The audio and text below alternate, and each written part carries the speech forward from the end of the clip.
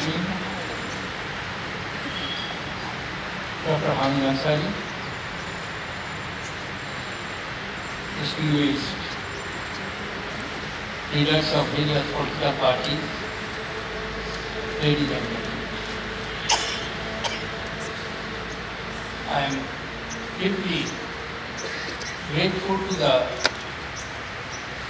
chairperson of the Indira Gandhi Memorial Trust and also Congress President to invite me to share some of my perceptions with this distinguished president and pay respectful homage to the great leader who was born on this day 100 years ago. That was the year which is most important, or one of the most important year in the world history, because that is the year. And almost around the same time when Indira Ji was born, the Soviet Revolution took place, Bolshevik Revolution in Soviet Russia, which shook the whole world at that time, and also dominated the contemporary history for more than 7 decades.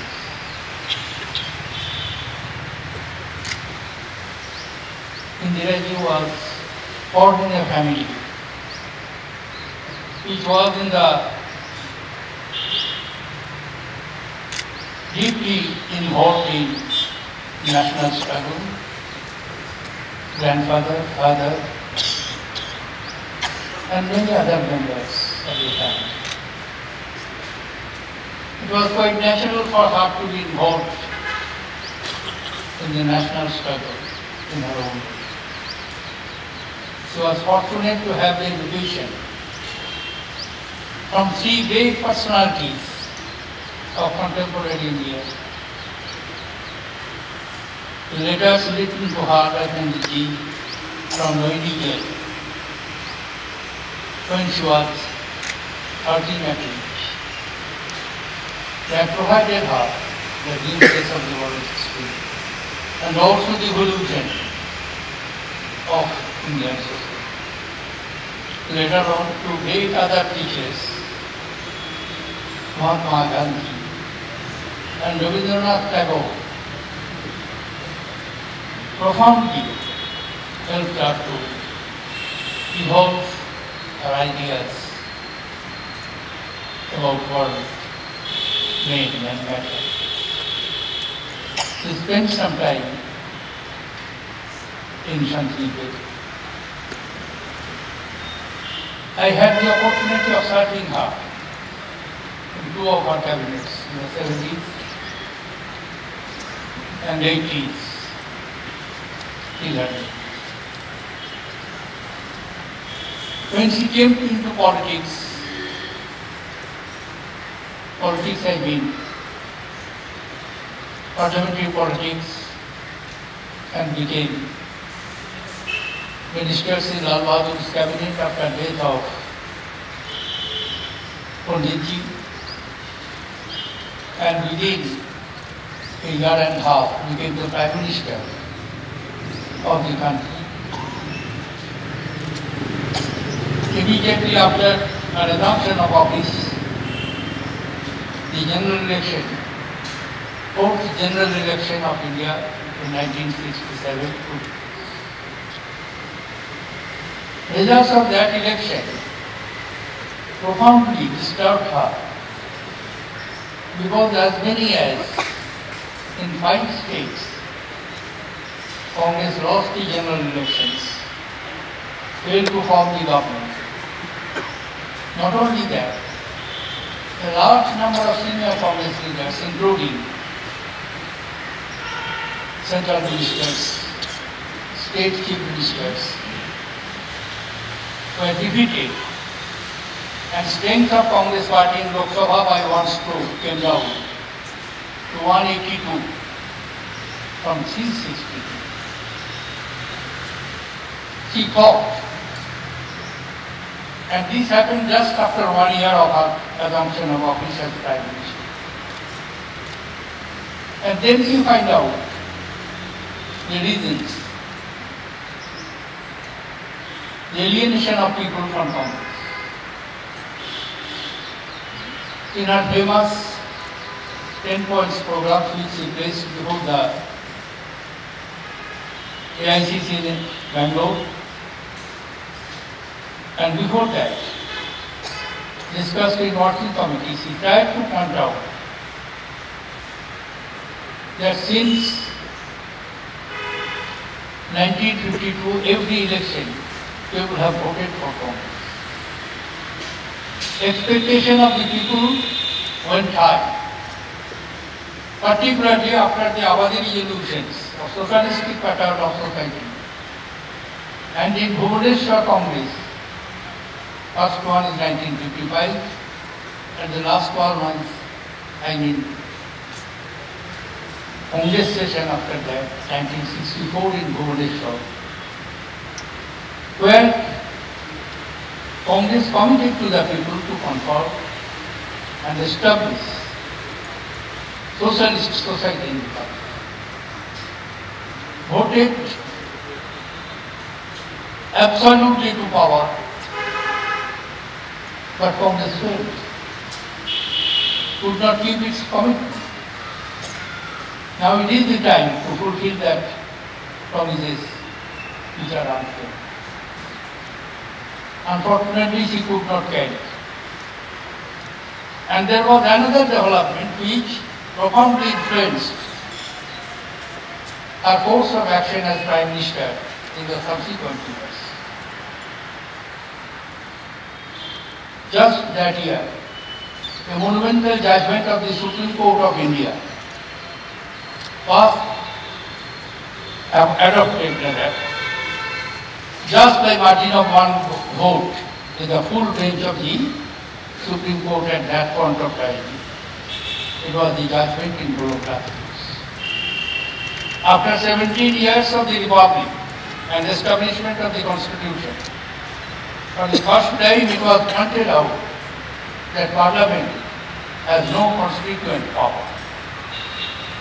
And as Parliament has no constituent power, no legislations passed by Parliament can deprive people of its individual rights. She found it very difficult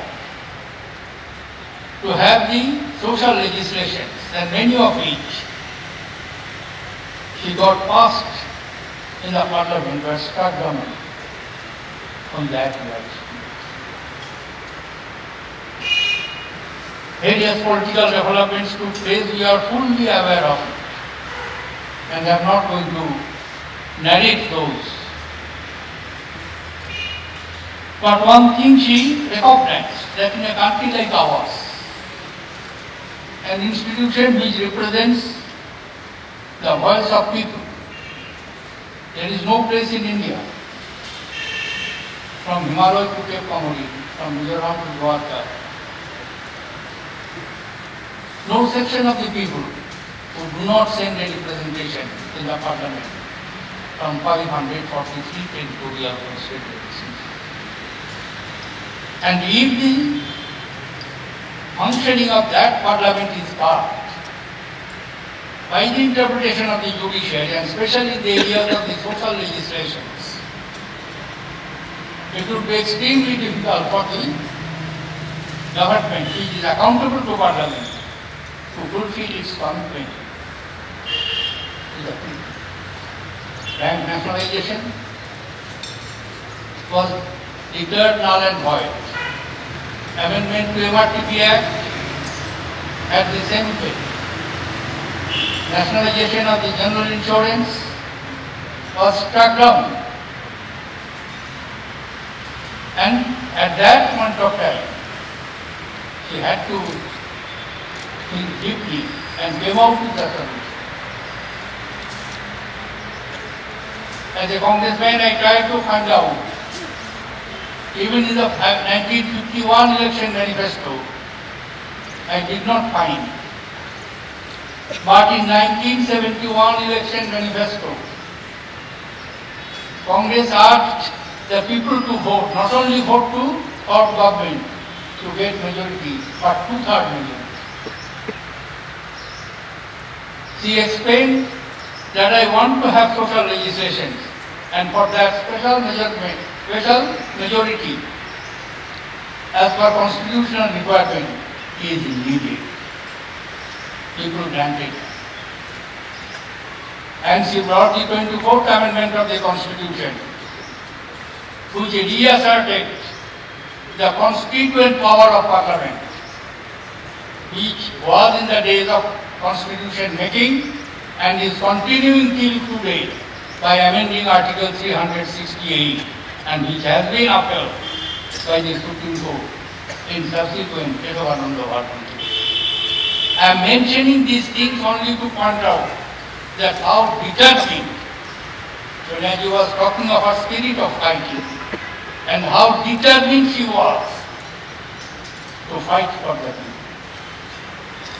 I would not like to, because most of these things are known to all of you, our life story. I will conclude by one observation in which I was physically present, and Sonia was also present in that dinner at London. It was immediately after her victory in the by-elections of Kiparu on the 14th of November 1978. She attended a dinner hosted by India-British Association at London on the birthday of Pandit Jawaharlal Nehru, 14th November. There the guest in chief, Michael Ford, the then Deputy Prime Minister of British government, Labour Party government, she observed, many people think, defeat of Indira Gandhi in the general election of 1977 have erased her from the history. They are wrong. She can never be erased from the pages of history. And I can tell you, many more innings, glorious innings, are going to be added to her career. And it was almost a prophecy, because within 2 years, she came back with a bang.